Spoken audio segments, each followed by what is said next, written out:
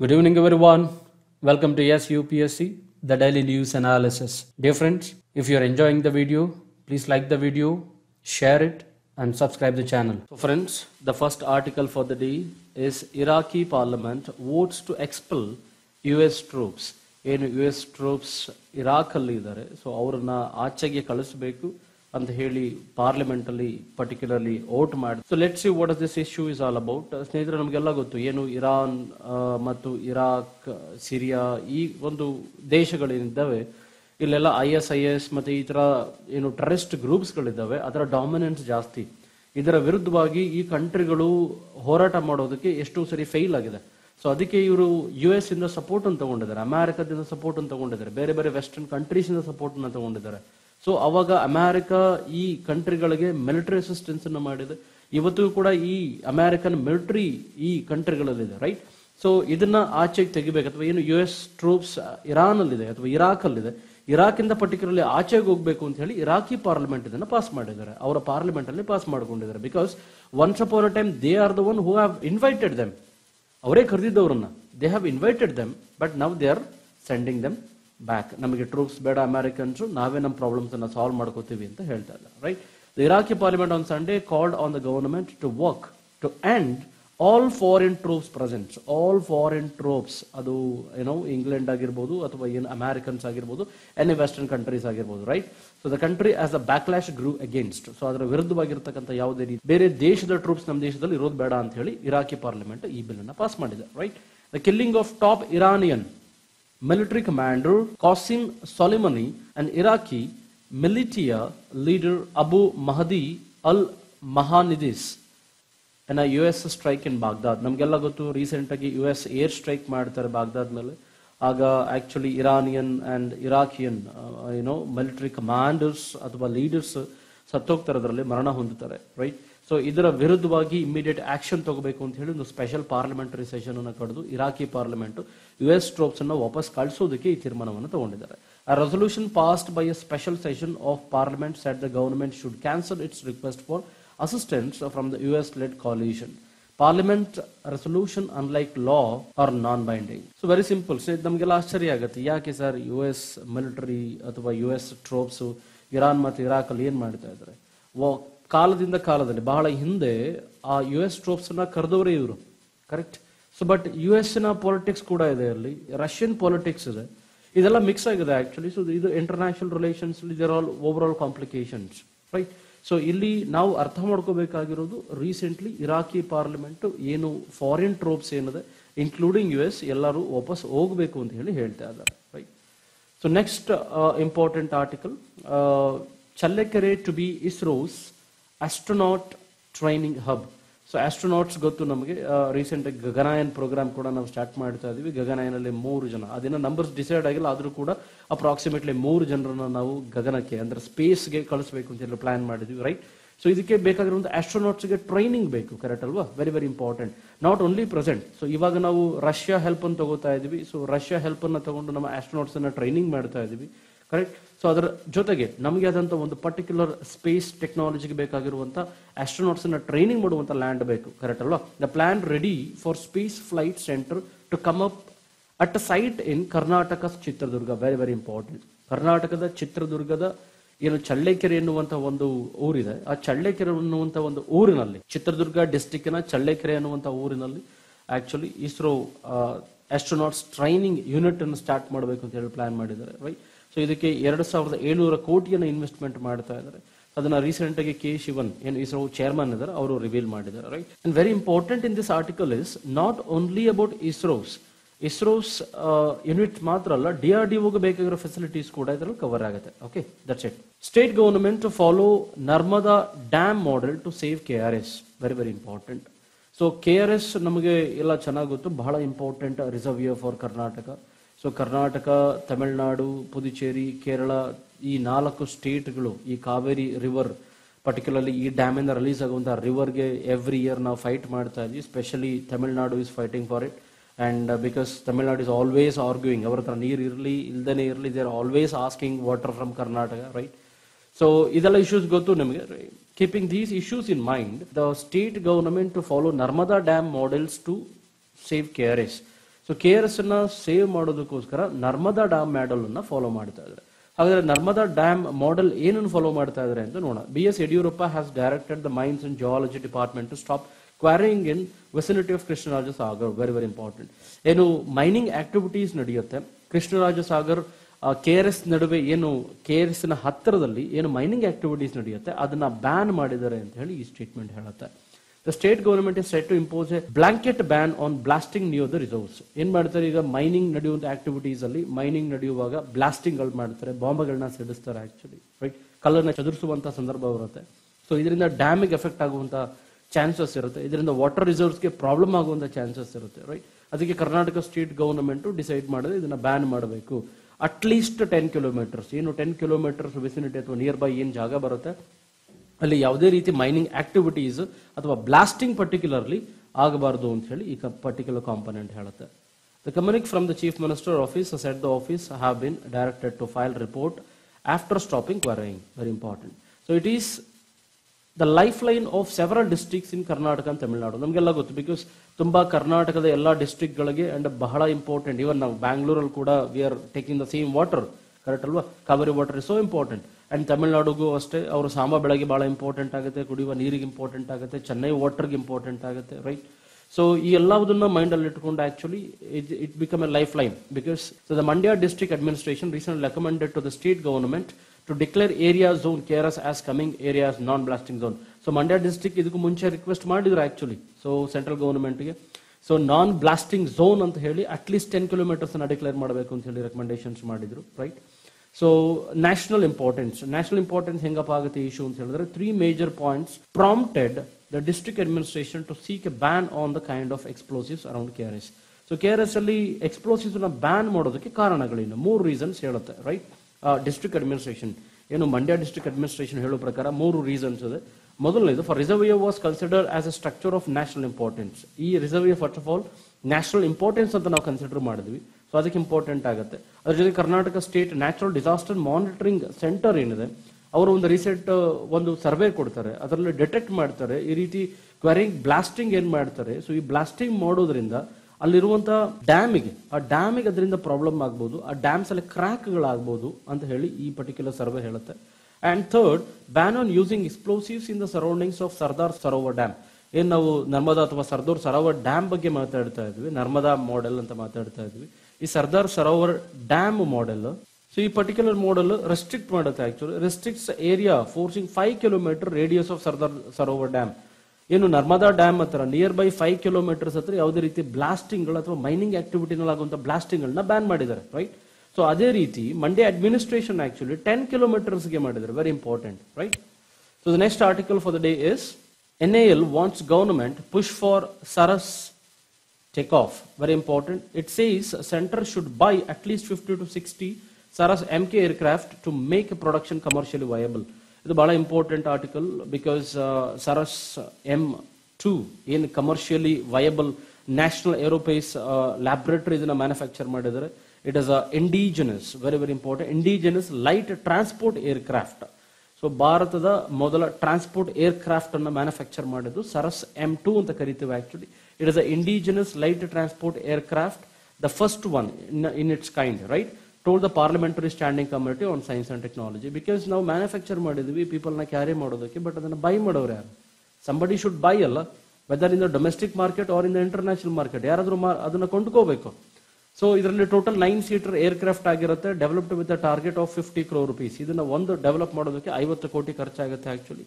So at least 20-25% lower cost then other aircraft in the similar category. ಈ similar ಕ್ಯಾಟಗರಿನಲ್ಲಿ compare ಮಾಡಿದ್ರೆ 20-25% cost ಕಡಿಮೆ ಆಗುತ್ತೆ ಅಂತ ಹೇಳ್ತಾರೆ, right. The aircraft has B making for long, right. So ಇದನ್ನ ತುಂಬಾ ವರ್ಷಗಳು ತಗೊಂಡಿದೆ ನಾವು ಮ್ಯಾನುಫ್ಯಾಕ್ಚರ್ ಮಾಡೋದಕ್ಕೆ. The first phototype flu in 2004. So ಇದರ ಒಂದು ಮಾಡೆಲ್ ಫಸ್ಟ್ 2004 ಅಲ್ಲಿ ಫ್ಲೋ ಆಗಿತ್ತು ಅಂತ ಹೇಳಿ ಆರ್ಟಿಕಲ್ ಹೇಳುತ್ತೆ, right. So required for commercially production could not be set up NAL site. So but without the initial push from the government starting support ಮಾಡಿಲ್ಲ ಅಂತ ಹೇಳಿದ್ರೆ ಇದನ್ನ ಕಮರ್ಷಿಯಲ್ ಲಾಂಚ್ ಮಾಡೋದಕ್ಕೆ ಆಗೋದೇ ಇಲ್ಲ, ಕರೆಕ್ಟ್. ಇದನ್ನ ಸೇಲ್ ಮಾಡೋದಕ್ಕೆ ಆಗೋದಿಲ್ಲ, ಪ್ರಾಬ್ಲಮ್ಸ್ ಆಗುತ್ತೆ, right. So presently the NAL has only one order from the Indian Air Force for 15 aircrafts. So NAL ಗೆ ಓನ್ಲಿ ಒಂದು ಆರ್ಡರ್ ಇದೆ, ಅದು ಇಂಡಿಯನ್ ಏರ್ ಫೋರ್ಸ್ ಇಂದ ಆರ್ಡರ್ ಇದೆ, ಅದು 15 ಏರ್ಕ್ರಾಫ್ಟ್ ಗಳಿಗಷ್ಟೇ. ಸೊ ಅದಕ್ಕೆ ಇವ್ರು ಏನಂತ ರಿಕ್ವೆಸ್ಟ್ ಮಾಡ್ತಾರೆ, government let the government by at least 50 to 60 of them. Government ಒಂದು 50-60 ಖರೀದಿ ಮಾಡಿದ್ರೆ ಅಟ್ ಲೀಸ್ಟ್ ಗವರ್ನಮೆಂಟ್ ಮುಖಾಂತರ ಅದಕ್ಕೆ ಒಂದು ಕಮರ್ಷಿಯಲ್ ಪಿಕ್ಚರ್ ಸಿಗುತ್ತೆ. ಸೊ ಅದರಿಂದ we can sell it remaining ಅಂತ ಹೇಳ್ತಾರೆ, right. The NAL has been pitching Saras M2 for the government's Ude Desh Ka Am Nagarik. ಬಹಳ ಇಂಪಾರ್ಟೆಂಟ್. ಉಡಾನ್ ಸ್ಕೀಮ್ ಅಲ್ಲಿ ಏನು 1 hour ಜರ್ನಿ ಇರುತ್ತೆ, ಅದಕ್ಕೆ ಮಿನಿಮಮ್ ಅಟ್ ಲೀಸ್ಟ್ 2500 rupees ಅಷ್ಟೇ ಚಾರ್ಜ್ ಮಾಡಬೇಕು ಅನ್ನೋ ಒಂದು ಸ್ಕೀಮನ್ನು ಸ್ಟಾರ್ಟ್ ಮಾಡ್ತಾರೆ 2016 ಅಲ್ಲಿ. ನಮಗೆಲ್ಲ ಗೊತ್ತು, ಅಕ್ಟೋಬರ್ 2016 ಅಲ್ಲಿ ಉಡೇ ದೇಶ್ ಕಾ ಅಮ್ ನಾಗರಿಕ್ ಏನು ಉಡಾನ್ ಸ್ಕೀಮ್ ಅಂತ ಫೇಮಸ್ಲಿ ಕರಿತೀವಿ. ಉಡಾನ್ 3 ಕೂಡ ಲಾಂಚ್ ಮಾಡಿದ್ವಿ ನಾವು. ಇದ್ರ ಮುಖಾಂತರ ಏರ್ ಫೇರ್ ಅನ್ನ ಏನು ನಾವು ಬಸ್ಸಲ್ಲಿ ಹೆಂಗೆ ಫೇರ್ ಕಡಿಮೆ ರೇಟಿಗೆ ಓಡಾಡ್ತೀವಿ, ಹೆಂಗೆ ಟ್ರೈನಲ್ಲಿ ಕಡಿಮೆ ರೇಟಿಗೆ ಓಡಾಡ್ತೀವಿ, ಅದೇ ರೀತಿ ಏರ್ಕ್ರಾಫ್ಟ್ ಅಲ್ಲಿ ಕಡಿಮೆ ರೇಟಿಗೆ ಓಡಾಡಬೇಕು ಅನ್ನೋದು ಇಂಟೆನ್ಷನ್, ಈ ಪರ್ಟಿಕ್ಯುಲರ್ ಉಡಾನ್ ಸ್ಕೀಮ್ ಅನ್ನ ಇಂಟೆನ್ಷನ್, ರೈಟ್. ಸೊ ಈ ರೀತಿ ಉಡಾನ್ ಸ್ಕೀಮಿಗೆ ಆಕ್ಚುಲಿ ಈ ಏರ್ಕ್ರಾಫ್ಟ್ ಗಳನ್ನ ಬಳಸಬಹುದು ಅಂತ ಹೇಳಿ ಈ ಪರ್ಟಿಕ್ಯುಲರ್ ಆರ್ಟಿಕಲ್ ಹೇಳುತ್ತೆ. The next article is army to sign MOU ಅಂತ ಹೇಳಿದ್ರೆ ಮೆಮೊರಾಂಡಮ್ ಆಫ್ ಅಂಡರ್ಸ್ಟ್ಯಾಂಡಿಂಗ್ ಅಂತ, for 7.5 lakh AK-203 assault rifles. Assault rifles ಅಂತ ಹೇಳಿದ್ರೆ they are the very very powerful rifles, right? So they may cover up to 500 meters. 500 meters ವರೆಗೂ ತನ್ನ target ಅನ್ನ reach ಮಾಡುತ್ತೆ. ಅಂದ್ರೆ ಆಲ್ಮೋಸ್ಟ್ ಅರ್ಧ ಕಿಲೋಮೀಟರ್ ವರೆಗೂ ಒಬ್ಬನ್ನ ಕೊಂದು ಸಾಯಿಸಬಹುದು ಆಕ್ಚುಲಿ, ರೈಟ್. ಒಂದು ಎನಿಮಿ ಏಲಿಯನ್ ಅನ್ನ ಸಾಯಿಸಬಹುದು, right. So they will be manufactured by an Indo-Russian joint venture. So Indo-Russian joint venture ಅಲ್ಲಿ ಇದನ್ನ ಮಾಡ್ತಾ ಇದ್ವಿ. Actually this assault rifle is made in Russia, actually Russian origin actually. So ಇದರ details ಇದೆ, we'll see what are the details. The army is likely to sign the memorandum of understanding in a month for the procurement of over 77.5 lakh AK-203 assault rifles, which are to be manufactured locally by the Indian-Russian joint venture. So locally manufacture ಮಾಡ್ತಾ ಇದ್ವಿ, domestically manufacture ಮಾಡ್ತಾ ಇದ್ವಿ, make in India ಮಾಡ್ತಾ ಇದ್ವಿ, right. A defense source said the defense ministry has already floated a request for the proposal for the supply of 6.71 lakh rifles. ಇದಕ್ಕೆ already 6.71 lakh rifles ಗೆ ನಾವು request ಮಾಡಿದ್ವಿ, right. ಅದರಲ್ಲಿ 1 lakh rifles already ಏನ್ manufacture ಆಗಿದೆ ಅದು ಡೈರೆಕ್ಟ್ಲಿ ರಷ್ಯಾದಿಂದ ಬರುತ್ತೆ ನಮಗೆ. ಸೊ ಇನ್ನು ರಿಮೈನಿಂಗ್ ಏನಿದೆ, ಸೊ ರೈಟ್, ಇನ್ ರಿಮೈನಿಂಗ್ ಏನಿದೆ ಅದನ್ನ ನಾವು ಆಕ್ಚುಲಿ ಜಾಯಿಂಟ್ ವೆಂಚರ್ಸ್ ಅಲ್ಲಿ ನಮ್ಮ ದೇಶದ ಒಳಗಡೆ ಮ್ಯಾನುಫ್ಯಾಕ್ಚರ್ ಮಾಡ್ತೀವಿ, right. And remaining will be manufactured by the GV in India, joint venture in India ಅಂತ, right. So the rifle will be manufactured by the Indo-Russian Rifle Private Limited, very very important, IRRPL. So in Indo-Russian Rifle Private Limited ಅಂತ ಕರಿತೀವಿ, ಅದು ಕೋರ್ವಾ ಇನ್ ಉತ್ತರ ಪ್ರದೇಶ್ ಇಲ್ಲಿ manufacture ಮಾಡೋದಕ್ಕೆ ತೀರ್ಮಾನ ಮಾಡಿದ್ದಾರೆ, right. The facilities being set up by the ordinance factory board, very important. ಇಲ್ಲಿಗೆ ಬೇಕಾಗಿರುವಂತಹ ಫೆಸಿಲಿಟಿಯನ್ನು ಯಾರು ಕ್ರಿಯೇಟ್ ಮಾಡ್ತಾರೆ ಅಂತ ಹೇಳಿದ್ರೆ ಆರ್ಡಿನೆನ್ಸ್ ಫ್ಯಾಕ್ಟರಿ ಬೋರ್ಡ್ ಕ್ರಿಯೇಟ್ ಮಾಡುತ್ತೆ ಫ್ರಮ್ ದ ಇಂಡಿಯನ್ ಸೈಡ್. ಅದೇ ರೀತಿ ರಷ್ಯನ್ ಸೈಡ್ ಅಲ್ಲಿ ರೋಸಬೋನ್ exports and ಕ್ಯಾಲ್ಸನಿಕೋವ್ on the Russian side. ಏನ್ ಕ್ಯಾಲ್ಸನಿಕೋವ್ ಅಂಡ್ ರೋಸಬೋನ್ ಎಕ್ಸ್ಪೋರ್ಟ್ಸ್ ಇದೆ ಅದು ರಷ್ಯನ್ ಸೈಡ್ ಅಲ್ಲಿ ಮಾಡಿದ್ರೆ, ಅಂಡ್ ಇಂಡಿಯನ್ ಸೈಡ್ ಅಲ್ಲಿ ಆರ್ಡಿನೆನ್ಸ್ ಫ್ಯಾಕ್ಟರಿ ಇದಕ್ಕೆ ಬೇಕಾಗಿರುವಂತಹ ಫೆಸಿಲಿಟೀಸ್ ಅನ್ನ ಅರೇಂಜ್ ಮಾಡ್ತಾರೆ. The army has appointed Major General Sanjeev Sengar, very very important, Sanjeev Sengar. ನೀವೇನಾದರೂ ಸಣ್ಣ ಪುಟ್ಟ ಬೇರೆ ಬೇರೆ ಎಕ್ಸಾಮ್ಸ್ ಬರೀತಾ ಇದ್ರೆ, ಸೊ ಏನು IRRPLಗೆ ಸಂಬಂಧಪಟ್ಟಂತೆ ಚೀಫ್ ಎಕ್ಸಿಕ್ಯೂಟಿವ್ ಆಫೀಸರ್ನ ಯಾರನ್ನ ಅಪಾಯಿಂಟ್ ಮಾಡಿದ್ದಾರೆ ಅಂತ ಪ್ರಶ್ನೆ ಬರ್ಬೋದು, right. That is Sanjeev ಸೆನ್ಗರ್, remember his name.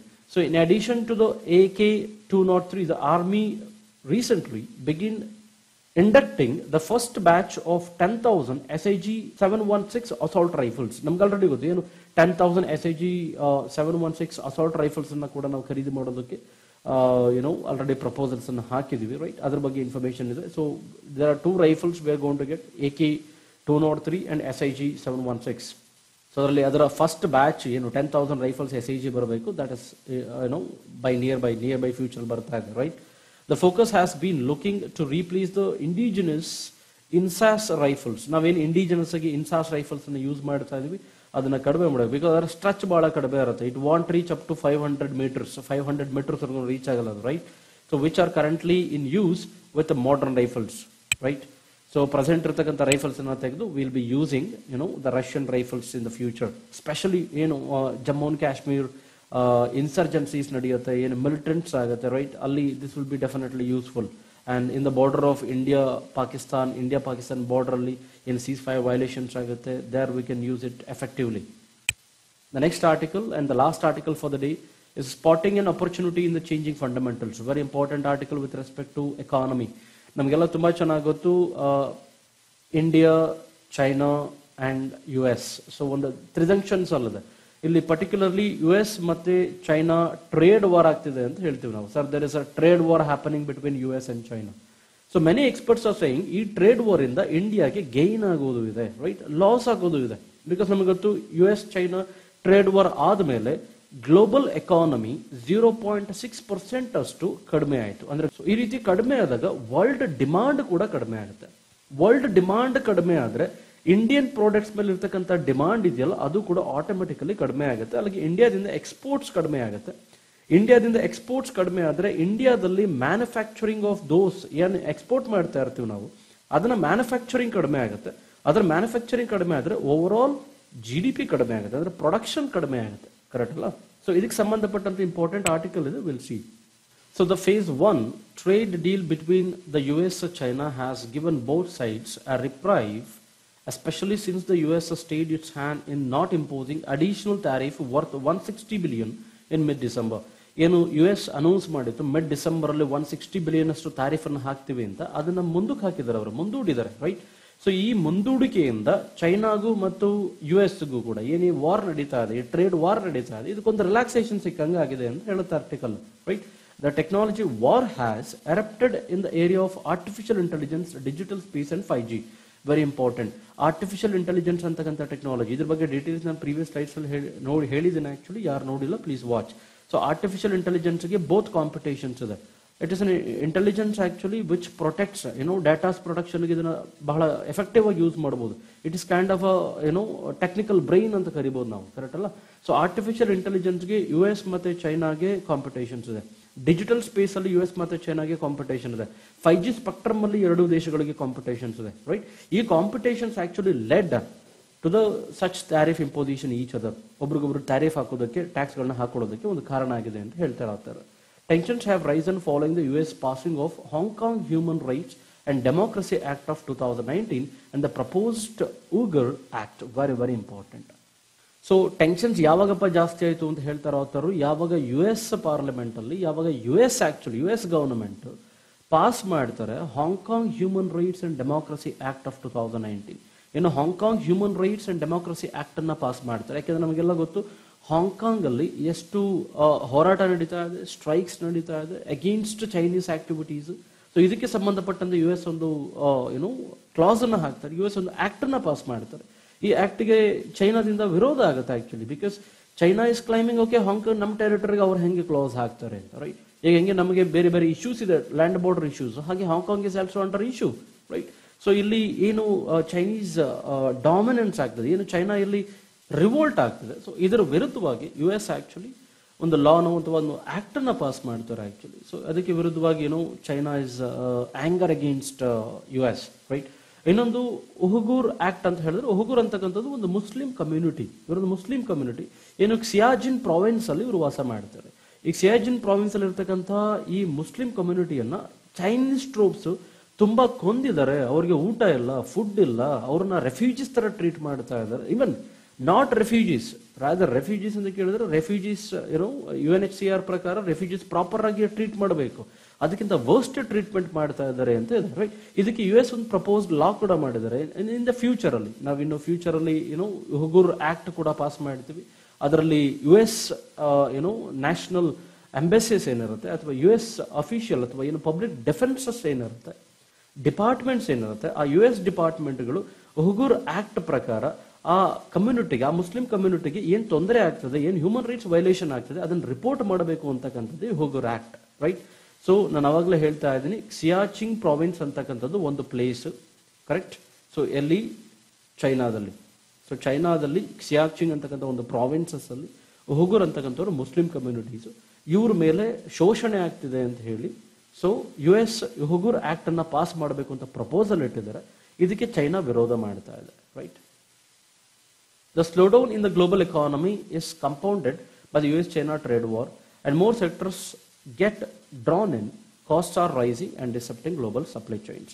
So globally supply chain ಏನಿದೆ, ಏನು ಗುಡ್ಸ್ಗಳು ಒಂದು ಕಡೆಯಿಂದ ಒಂದು ಕಂಟ್ರಿಯಿಂದ ಇನ್ನೊಂದು ಕಂಟ್ರಿಗೆ ಮೂವ್ಮೆಂಟ್ ಆಗುತ್ತೆ, ಅದಕ್ಕೆ ಎಫೆಕ್ಟ್ ಆಗಿದೆ. ಸೊ ಎರಡನೇದು ಕಾಸ್ಟ್ ಆಫ್ ಪ್ರೊಡಕ್ಷನ್ಸ್ ಜಾಸ್ತಿ ಆಗಿದೆ, ವಸ್ತುಗಳ ಬೆಲೆಗಳು ಜಾಸ್ತಿ ಆಗಿದೆ, ಅಂಡ್ ಗ್ಲೋಬಲ್ GDP ಕಡಿಮೆ ಆಗಿದೆ, right. Over all economic repercussions ಆಗಿದೆ ಅಂತ ಹೇಳ್ಬೋದು, ರೈಟ್.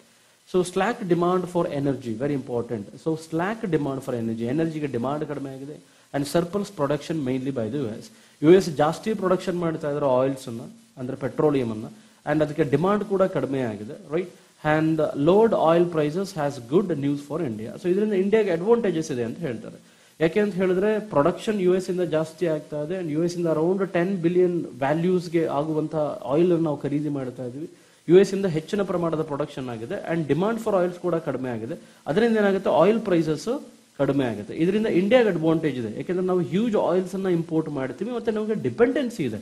ಸ್ಪೆಷಲಿ US ಇಂದ ಇಂಪೋರ್ಟ್ ಮಾಡ್ತೀವಿ, ಸೌದಿ ಅರೇಬಿಯಾದಿಂದ ಮಾಡ್ತೀವಿ, ಇರಾನ್ ಇಂದ ಮಾಡ್ತೀವಿ, right. So think about it. So lower energy prices May help India address it's current account deficit.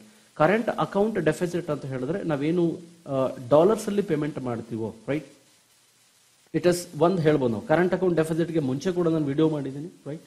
Current account deficit can be shed like this: it is a value of total imports minus total exports ಅಂತ ಹೇಳ್ಬೋದು. ಇಂಡಿಯಾದಿಂದ ಏನು total import ಆಗುತ್ತೆ plus ಏನು total export ಆಗುತ್ತೆ, remaining ಏನಿದೆಯೋ ಅದೇ current account deficit. ಹೆಂಗೆ ಸರ್? ಫಾರ್ ಎಕ್ಸಾಂಪಲ್, ನಮ್ಮ ಹತ್ರ ಎಷ್ಟು ಡಾಲರ್ಸ್ ಇದೆ ಸರ್? ನಮ್ಮ ಹತ್ರ ಒಂದು $100 ಮಿಲಿಯನ್ ಇದೆ. ಖರ್ಚು ಎಷ್ಟಿದೆ ಸರ್? ನಮ್ಮ ಹತ್ರ ಒಂದು $200 ಮಿಲಿಯನ್ ಖರ್ಚಿದೆ ಸರ್.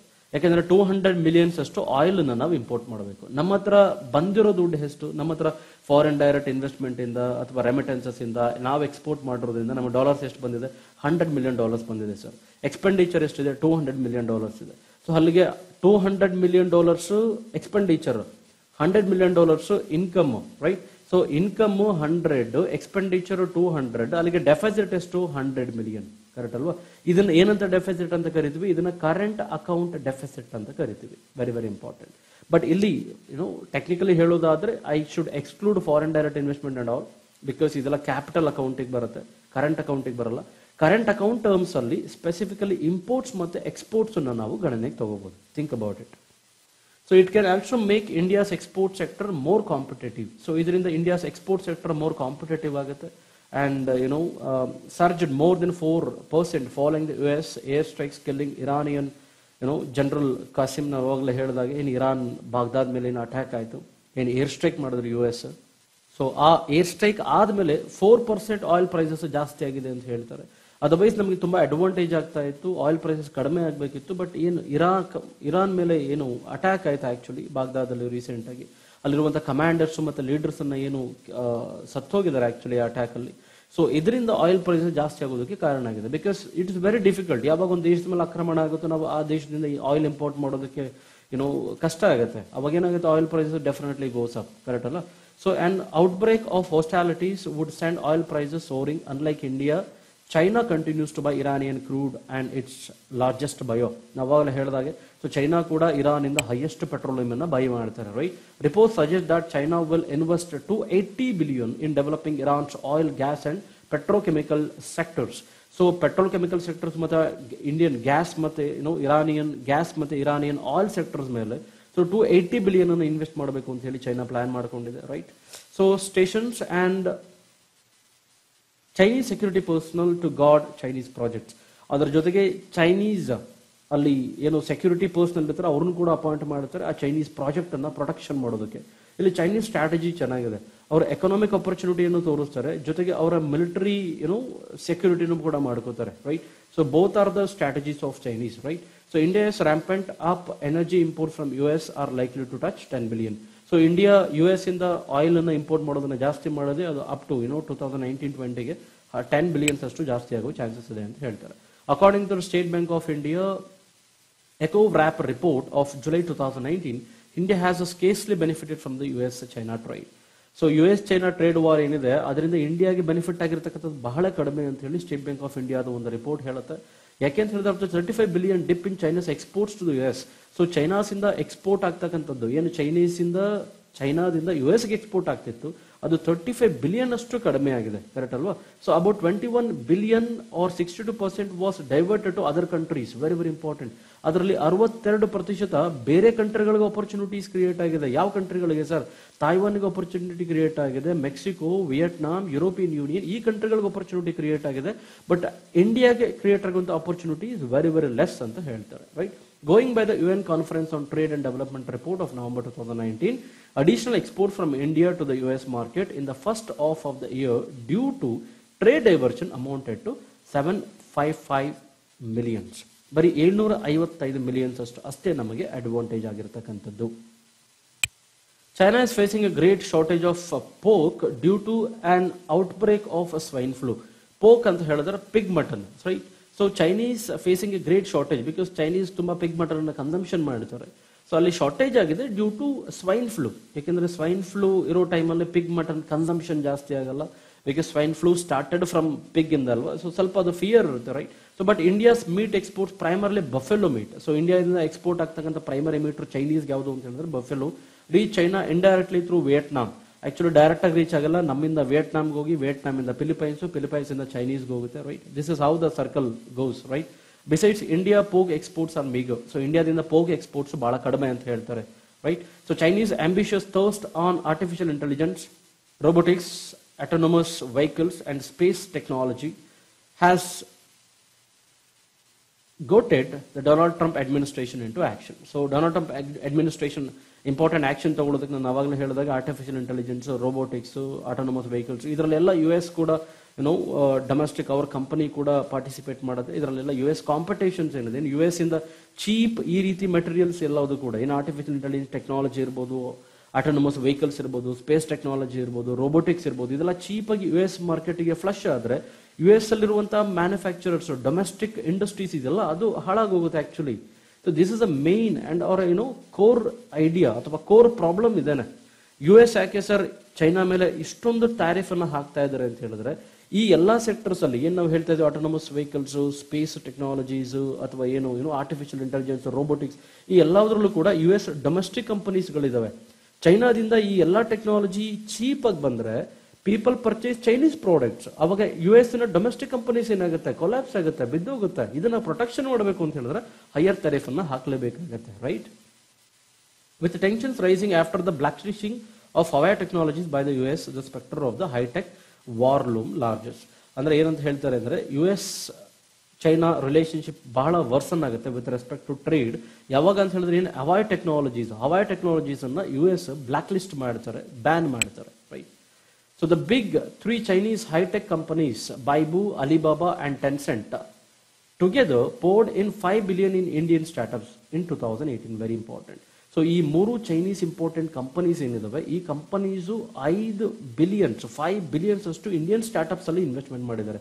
ಇಲ್ಲಿ ಓವರ್ ಆಲ್ ಆಥರ್ ಏನಪ್ಪ ಹೇಳ್ತಾರೆ ಅಂತ ಹೇಳಿದ್ರೆ, ಏನು US ಹವಾಯ್ ಟೆಕ್ನಾಲಜೀಸ್ಗೆ ಇಂಪೋಸಿಷನ್ ಮಾಡಿದ್ರು, ಬ್ಯಾನ್ ಅನ್ನು ಹಾಕಿದ್ರು, ಬ್ಲಾಕ್ ಲಿಸ್ಟ್ ಮಾಡಿದ್ರು. ಎಲ್ಲಿ US ಅಲ್ಲಿ ಇನ್ವೆಸ್ಟ್ ಮಾಡಬೇಕು ಅಂತ ಇರುವಂತಹ ಚೈನೀಸ್ ಕಂಪನಿಯನ್ನ ಏನು ಬ್ಲಾಕ್ ಲಿಸ್ಟ್ ಮಾಡ್ತಾರೆ, ಅದನ್ನ ಇಂಡಿಯಾ ಆಪರ್ಚುನಿಟಿಯಾಗಿ ಯೂಸ್ ಮಾಡಬೇಕು ಅಂತ ಹೇಳ್ತಾರೆ ಆಥರ್. ಏನು ಆ ಕಂಪನಿಗಳು US ಗೆ ಇನ್ವೆಸ್ಟ್ ಮಾಡಬೇಕು ಅಂತಿತ್ತು, ಅದನ್ನ ಇಂಡಿಯಾ ಕಡೆಗೆ ನಾವು ಅಟ್ರಾಕ್ಟ್ ಮಾಡಬೇಕು. That investment should come to India. ಸ್ವಲ್ಪ ಆಥರ್ ಹೇಳೋ ಪ್ರಕಾರ we should get utilisation from both the countries.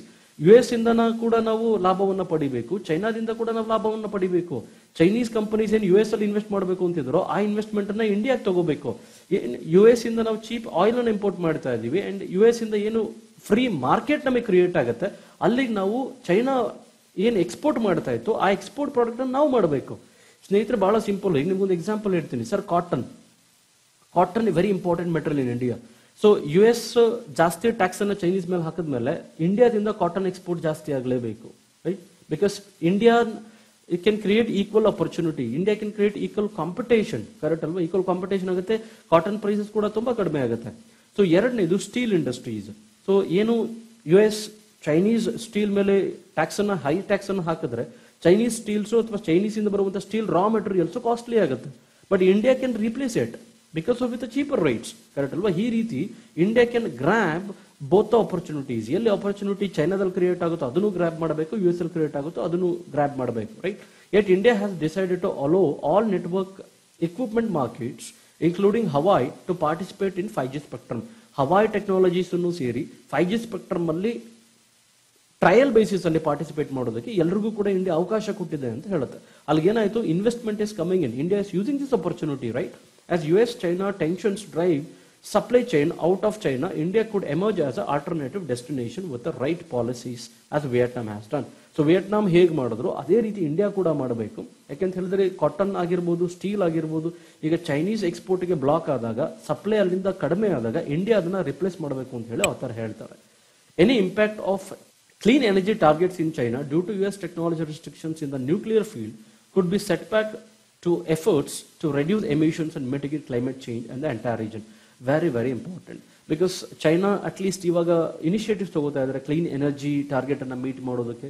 ಇದರಿಂದ ಎನ್ವಿರಾನ್ಮೆಂಟಲ್ ಡಿಗ್ರೇಡೇಷನ್ ಕಡಿಮೆ ಆಗುತ್ತೆ, ಇದರಿಂದ ಪೊಲ್ಯೂಷನ್ ಕಡಿಮೆ ಆಗುತ್ತೆ, ರೈಟ್? ಈ ರೀತಿಯ ಟ್ರೇಡ್ ವಾರ್ ಆಗೋದ್ರಿಂದ, US ನ ಟೆಕ್ನಾಲಜಿ ರಿಸ್ಟ್ರಿಕ್ಷನ್ಸ್ ಆಗೋದ್ರಿಂದ ಬಹುಶಃ ಇದ್ರ ಮೇಲೆ ಚೈನಾ ನೆಗ್ಲೆಕ್ಟ್ ಮಾಡೋ ಚಾನ್ಸಸ್ ಇರುತ್ತೆ, US ನೆಗ್ಲೆಕ್ಟ್ ಮಾಡೋ ಚಾನ್ಸಸ್ ಇರುತ್ತೆ. ಇದರಿಂದ ಗ್ಲೋಬಲ್ ವಾರ್ಮಿಂಗ್ ಜಾಸ್ತಿ ಆಗ್ಬೋದು, ಕ್ಲೈಮೇಟ್ ಚೇಂಜ್ ಇಂದ ಪ್ರಾಬ್ಲಮ್ ಆಗ್ಬೋದು ಅಂತ ಹೇಳಿ ಆ ಥರ ಹೇಳ್ತಾರೆ, ರೈಟ್?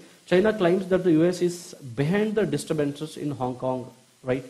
ಸೊ ಚೈನಾ ಏನು ಹೇಳ್ತಿದ್ದಾರೆ ಅಂತ ಹೇಳಿದ್ರೆ, ಹಾಂಗ್ಕಾಂಗ್ ಅಲ್ಲಿ ಏನು ಡಿಸ್ಟರ್ಬೆನ್ಸ್ ನಡೀತಾ ಇದೆ ಈಗ ಪ್ರೆಸೆಂಟು, ಅದಕ್ಕೆ ಯುನೈಟೆಡ್ ಸ್ಟೇಟ್ಸ್ ಆಫ್ ಅಮೆರಿಕಾನ ಮೇನ್ ಕಾರಣ ಅಂತ ಹೇಳಿ ಚೈನಾ ಬ್ಲೇಮ್ ಮಾಡ್ತಾ ಇದೆ. There is no sign of the protest abating. If things run uglier, India may have to cater to refugees of Indian origin. Very important.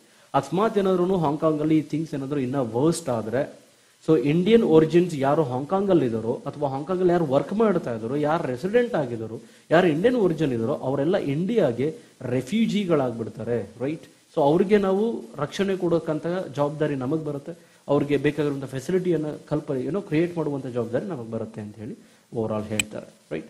Next, recently the US principal deputy assistant secretary bureau of south and central Asian affairs, ಇದ್ರ ಜೊತೆಗೆ ಆ ಥರ also ಬೇರೆ field ಕೂಡ touch ಮಾಡ್ತಾರೆ. ಅದರಲ್ಲಿ